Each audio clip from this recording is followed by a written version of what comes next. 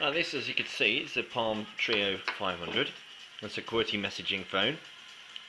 We've got a nice, easy to use QWERTY keyboard there with the nice rounded buttons on there. I'll just try and get a shot of those on the side profile. Very nice, like little tic tacs they are, if anybody knows what they are. Here we've got the numeric keys, as you can see, so you can dial using those buttons. If I just start dialing 01543, there's a number for cool smartphone. You got a little star key and hash key, or pound sign for the Americans, that you can use during a call. You don't have to press shift, but they are kind of hidden off the main numeric keypad there. So if you call any automated dialer telephone systems where you have to press hash or star, you can use those.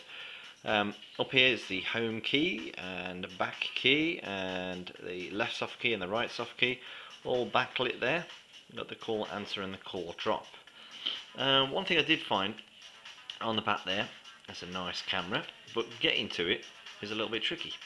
If I just show you, the only way that I found to get to it, and I could be wrong, is to go down to pictures and videos and then use camera. There is no dedicated camera button that I can find, so I can take a photo.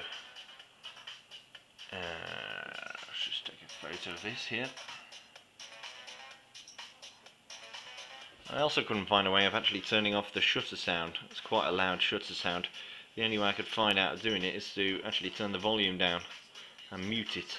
But anyway, on the right hand side there is absolutely nothing. No camera button or anything like that. Don't know quite why. On the top is a little power button, and on the left we've got the volume up and down, and a key which doesn't seem to do anything when you press it once. It just kind of lights up the screen. I presume it's just designed just to do simply that. Let's just lock there. It doesn't really do anything. I'm not quite sure why.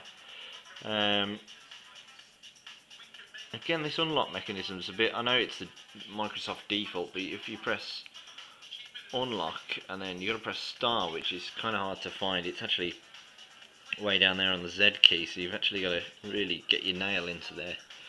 Anyway, if you press and hold that key down, it loads Internet Explorer, which obviously won't work because I've got a pay-as-you-go SIM card in with about 10 pence worth of credit on it. On the bottom is a mini USB port, the microphone, and a 2.5mm audio cable. And on the back is that camera that we saw earlier along with the rear speaker. That, to be honest, is pretty much it for the Palm 500. So that's a quick overview of the phone and what it does. This is Windows Mobile Smartphone or Windows Mobile Standard, so there is no touch screen on it. You get Google Maps on there. I haven't installed that. You also get Windows Live Messenger on this phone, but whether your network actually includes this is up to them. Internet sharing, and that's pretty much it. So it's a fairly standard QWERTY messaging handset, Windows Mobile 6, and that's the Treo 500.